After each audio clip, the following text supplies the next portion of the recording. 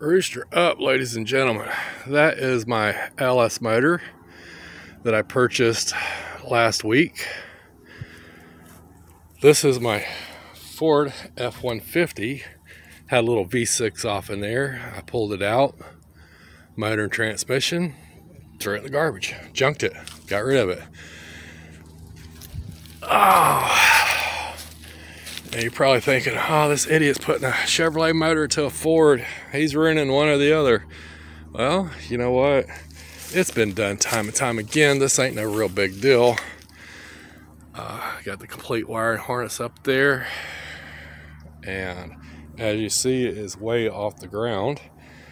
I'm just getting the truck forward so I can get it off in the hole, start building my motor mounts, start getting everything hooked up and get it running. Because, you know, Fords are good trucks. Chevrolets are good trucks. Sometimes, if you marry the two together, you have a great truck. Well, that's what I'm doing. I'm putting a Chevy motor into a Ford. This is the LS1 motor. It's not a big motor. It's not some big hot rod. But for this little bitty truck right here, it'll make it scoot, scoot, scoot. And that's what I want. So that's what I'm doing today on Rooster Up. I just wanted to show y'all a little bit of what's going on. And this is my homemade engine hoist. That's way up there. That's a 20-ton chain hoist, chain fall. I inherited when my dad passed. There's the big boat sitting over there. So, well, it's a Sunday. It finally stopped raining. Holy crap, it's beautiful today. About 70 degrees. Hear the birds chirping, and it's a wonderful day. I decided I was going to drop this motor off in this truck and start getting things hooked up and see if I can't make it go boom boom, pop and fire. So be back with you guys in a few minutes. Guys, let me tell you, that is a whole lot of motor going off in an itty bitty hole. What do y'all think? Y'all think it's gonna fit? It's over the truck.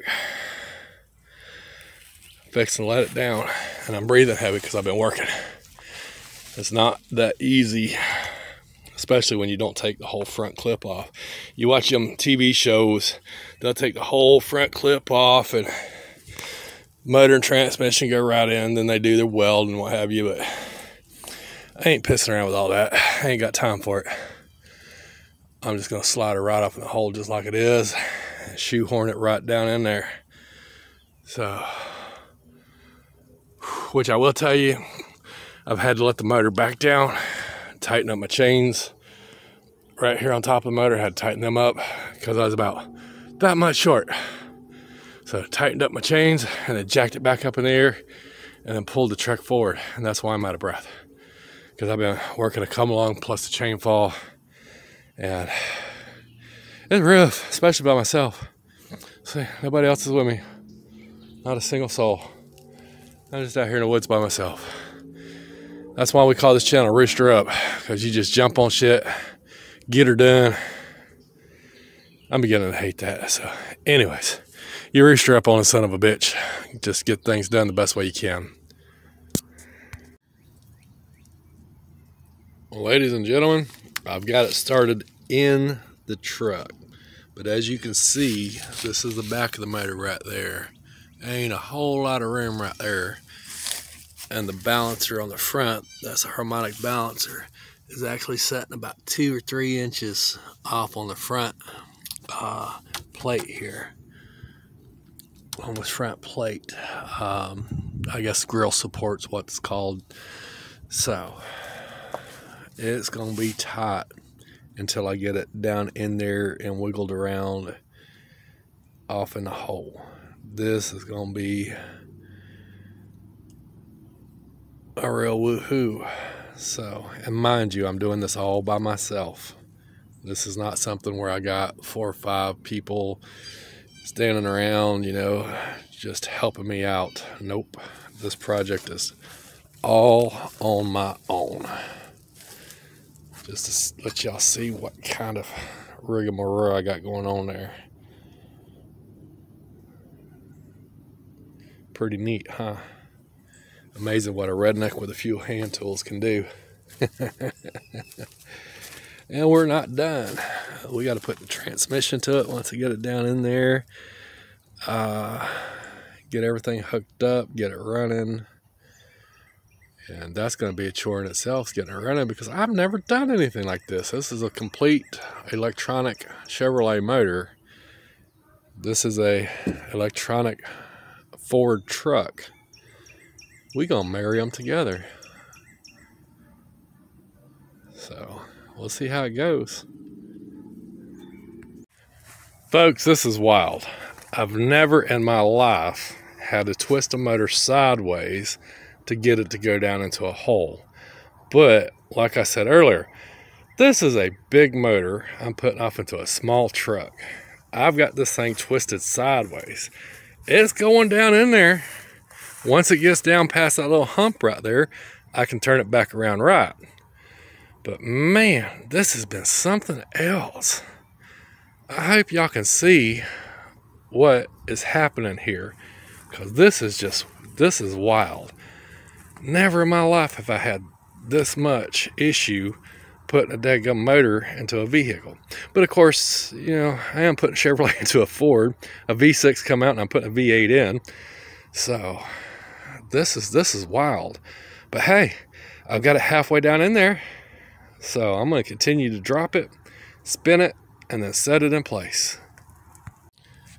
And that, my friends, is what an LS motor looks like set in a Ford truck. It was a real tough fit.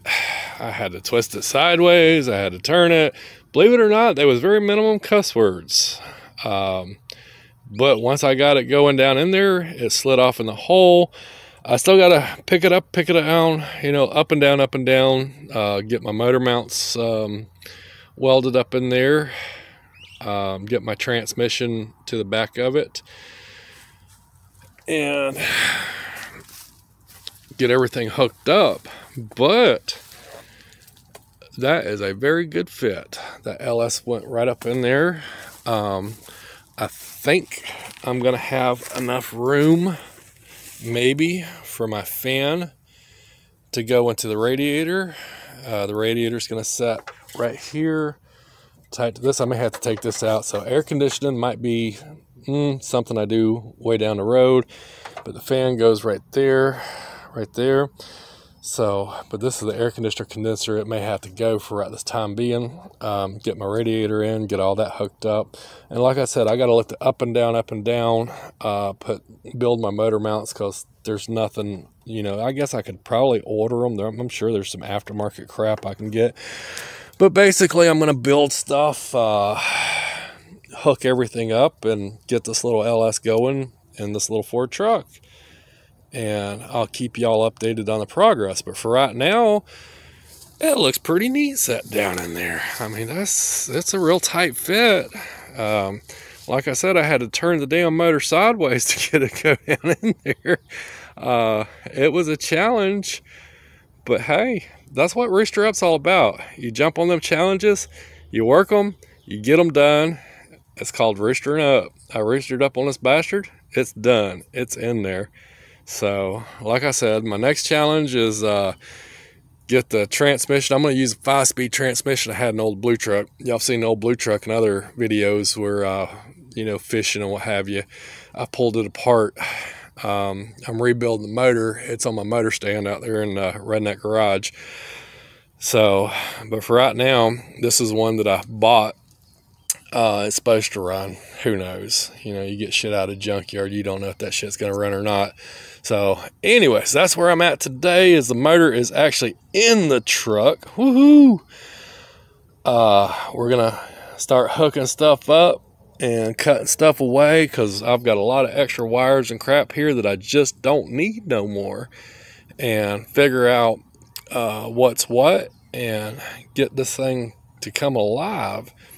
And I think this one here, y'all give me some suggestions on names. What should I name it? What should I put right there across the front window? you know, all these projects, these car dudes on TV, they always name them like Copperhead, and they name them you know, junk rat rods, and they got stupid names for all their little vehicles that they build.